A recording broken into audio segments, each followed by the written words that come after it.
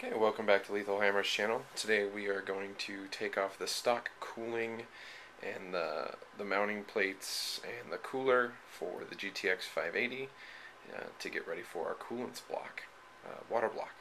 So let's get right into it.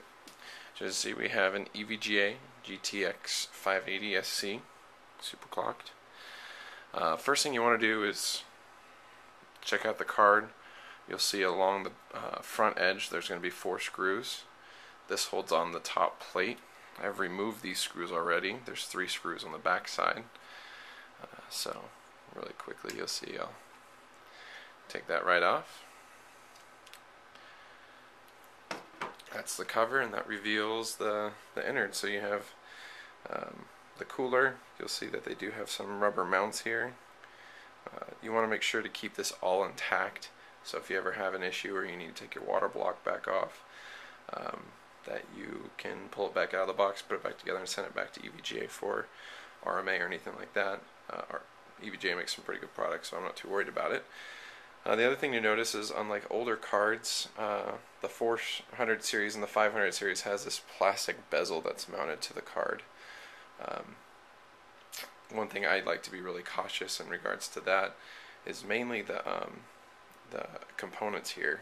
You want to make sure you're not wiggling that around too much. You can bend or break some capacitors and void your warranty, so just keep that in mind and be very careful moving forward. But to loosen the heatsink, there's a couple screws on the back side that need to be loosened, and to loosen the plastic mounting plate, there's quite a few screws. Actually, they're not screws, they're TORX screws. One tool you'll need that most people don't have is you'll need a TORX screwdriver. It does these screws here. You'll see there's quite a few of them all over. They are a T6 size, so make sure you have this tool readily available to you when you're doing this. So just go ahead and get right into it and start taking this apart.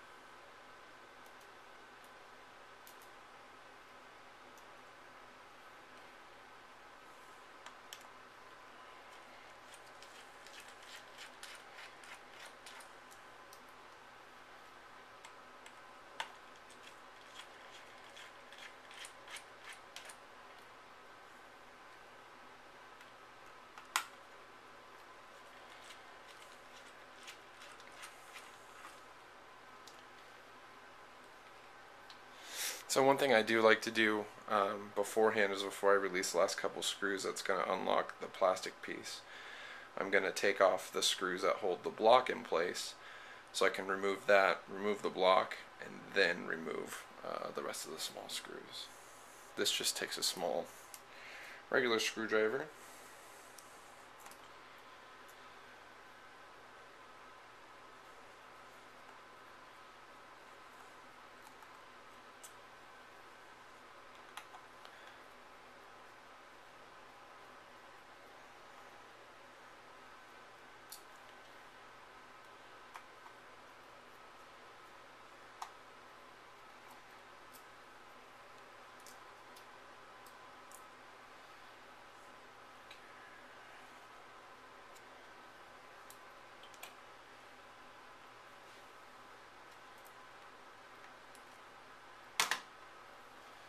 See, the block comes off pretty easily.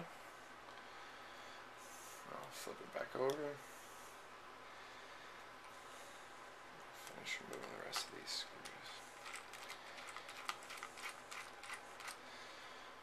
I actually think they made the 580 a little bit better than the 480 in regards to its construction. A little bit easier to take apart.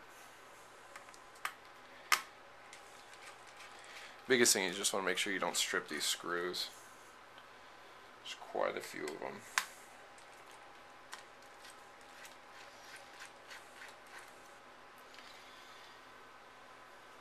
Another thing is unscrewing the small screw that holds in the back clamp.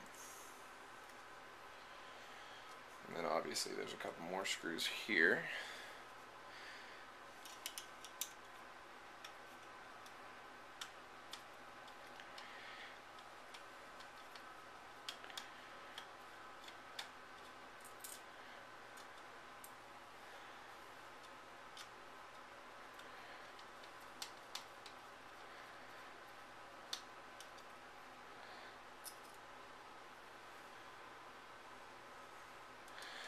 Need to unscrew the little hex. I did pre-loosen these, if you're wondering. Used a needle nose plier and just gave them a couple little twists, and they loosened right up.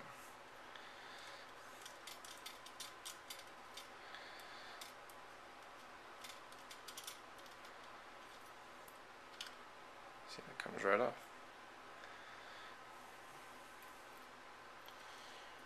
I like to try to keep all the screws from each component together, so when it comes to coming back to things.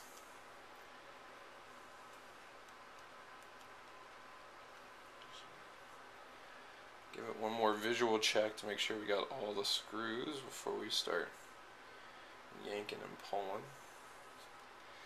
I'm not sure if there's any screws on this side.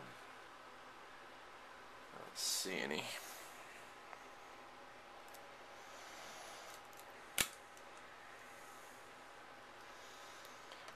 See, plug the fan.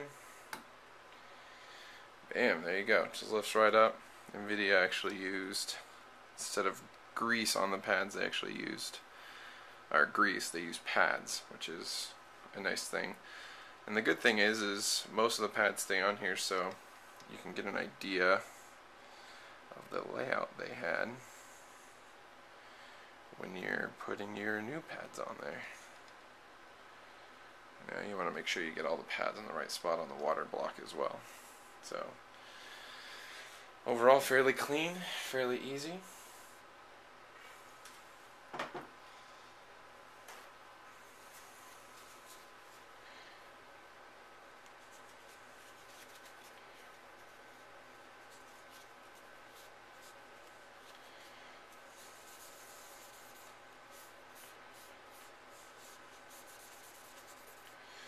To get my cleaner out. Sorry I didn't pull that out ahead of time, but there you go. That's a stripped down GTX 580. Pretty simplistic. Stay tuned for our next video. That will show you how to install the coolant's water block.